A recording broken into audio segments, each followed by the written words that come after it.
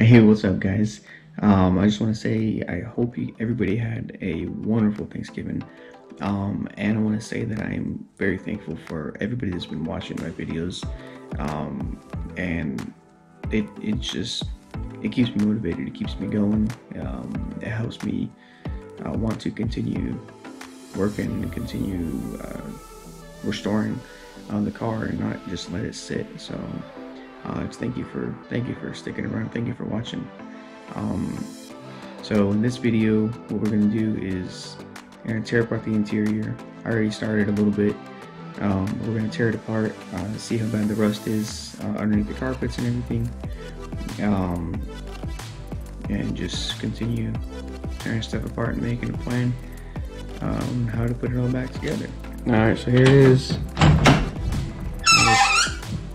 Took a few things apart, took out the seats, back seats.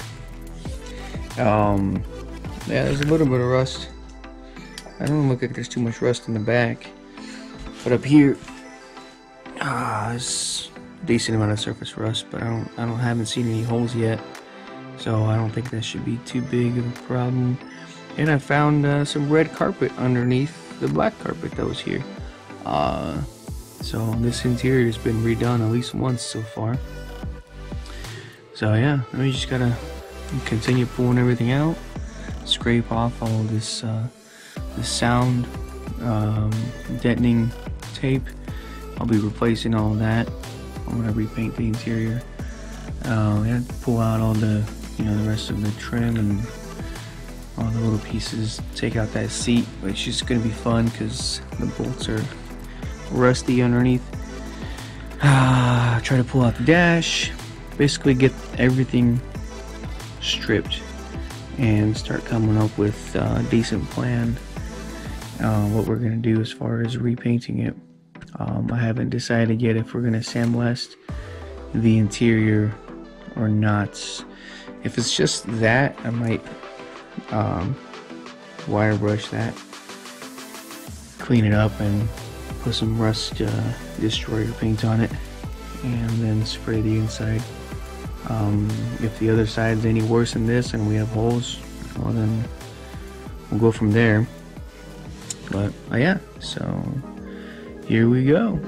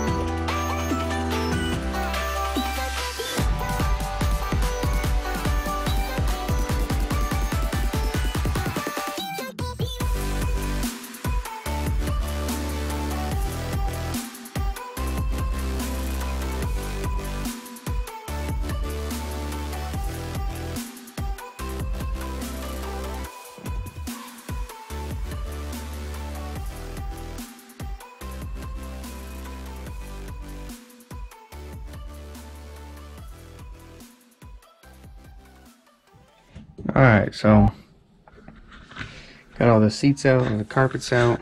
Scraped most of the old sound attenuation off. So that's the rust right there. Looks like it's possibly just surface rust. I don't see any holes or anything that looks like it's gonna be even close to holes. But I guess we'll see once we start sandblasting. So yeah, there's that. There's that side. So I got a little bit more insulation or stuff down there. And then here's something kind of interesting. So whoever it was that owned this car before me wanted the seat to go lower, which is, I guess, a common problem with these. For taller people, there's not enough room. So yeah, they dropped this back end a little bit. They got rid of the little, well, you can see how it is right here, little frame piece that the seat would go. They got rid of that and dropped it down. So yeah, I don't know what I'm gonna do about that yet. Don't know, we'll see. I might just either keep it or try to reinforce it a little bit.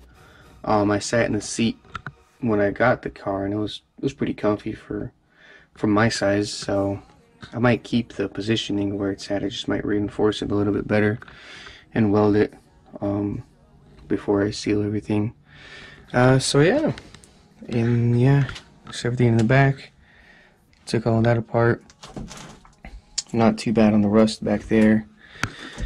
And now I gotta take out the dash. So this will be a fun one. Try to figure out how it comes out. So yeah, here we go. You kept pushing on, but then you went too far.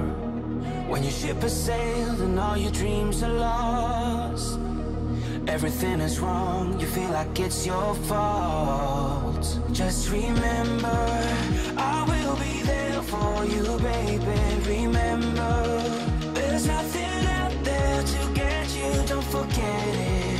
When life feels lemons, just remember. Just remember.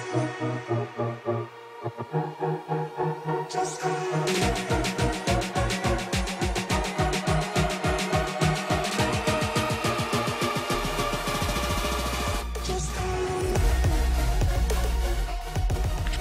So what are you doing, Nathan? I am really. I'm taking this off. Yeah? Yeah. Okay, how do we take that off? I'm getting through on these buttons and then pushing this button. Okay, show us.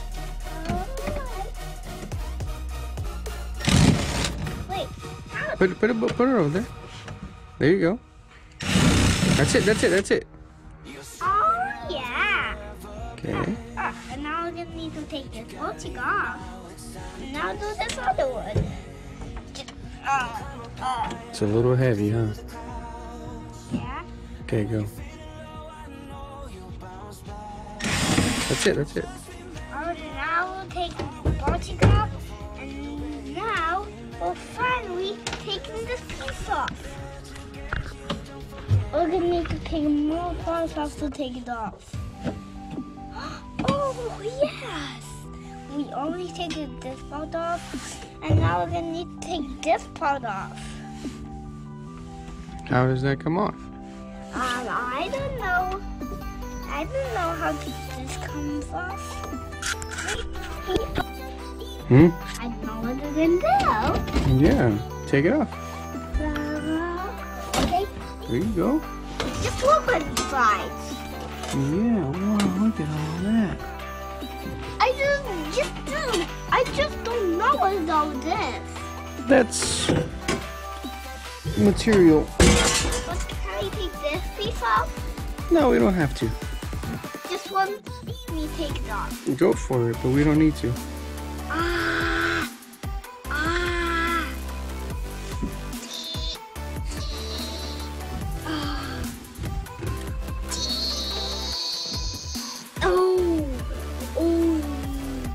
Yo, look at Yeah.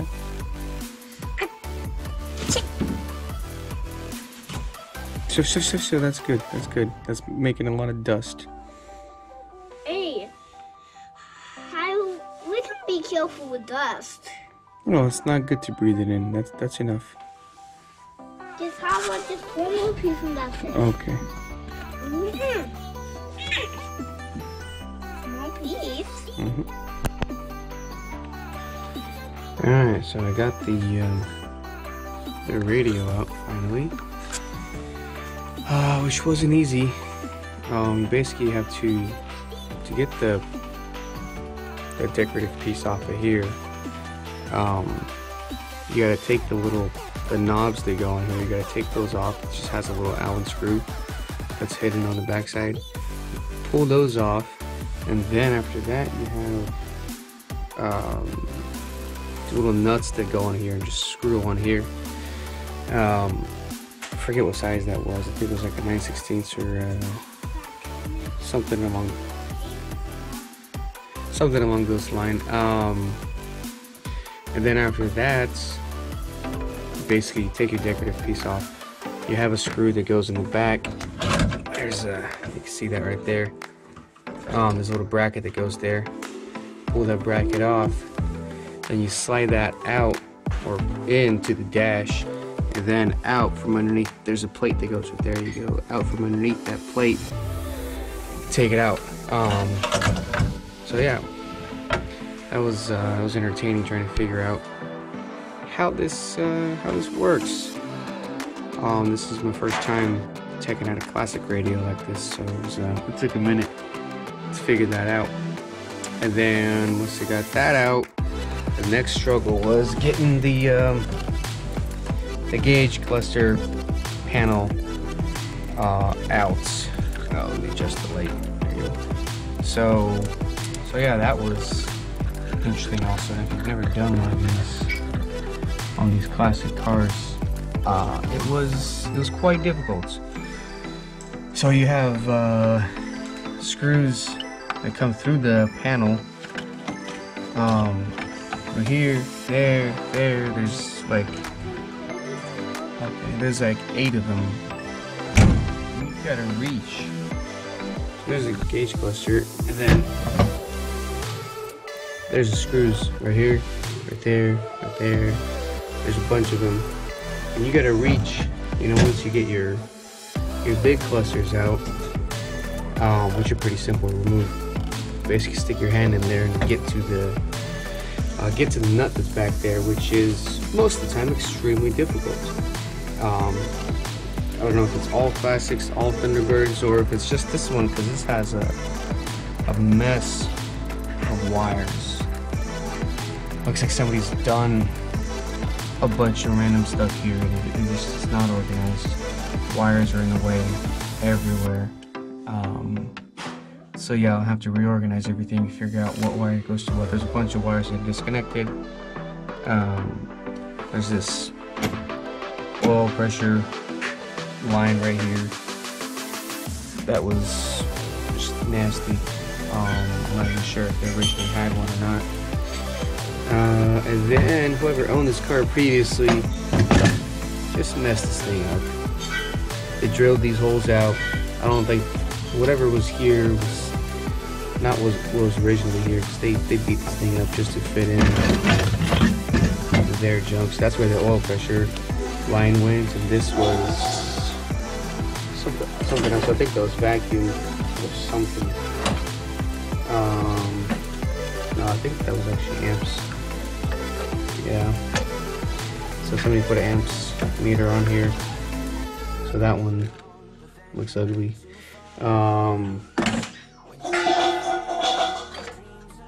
I have so the fuel and the temperature reading, I think was on that was on this side, and that's pretty easy. The glass, or it's not glass, the cover it just sits on there. You basically just gotta pull it out. Once you pull the cover out, there's like 4 little flathead screws that go in there and hold your gauge in there. Get those screws out, your gauge comes off. You just undo your wires. Make sure you mark them. And it's the same for all the 3 big ones. And then the small ones, I couldn't figure out how to take the lights apart, so I just undid all the wires once I got it out. The other ones, you basically, so here's this one. Once you pull out your little rod that controls, so this is for the wipers, that controls, you know, it's on-off rod or whatever.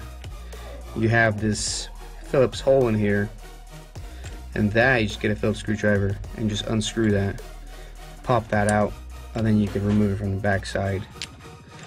And yeah, there's that one. And then the other one that was kind of difficult was the key one for the start stop. So that's this right here.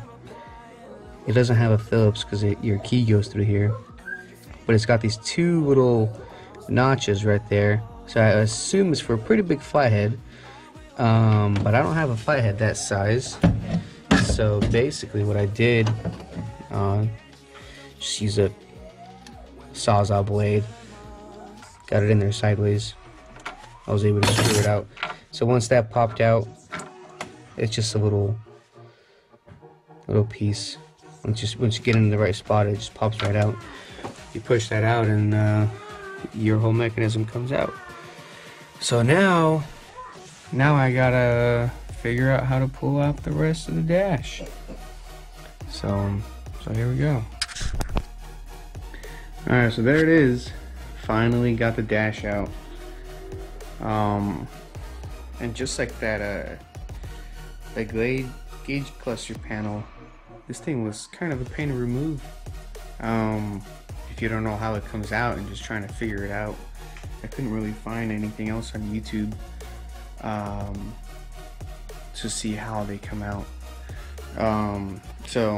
But either way, we got it out. Basically all it is you got 2 bolts that go down here from underneath. You got 2 bolts that go on the steering column.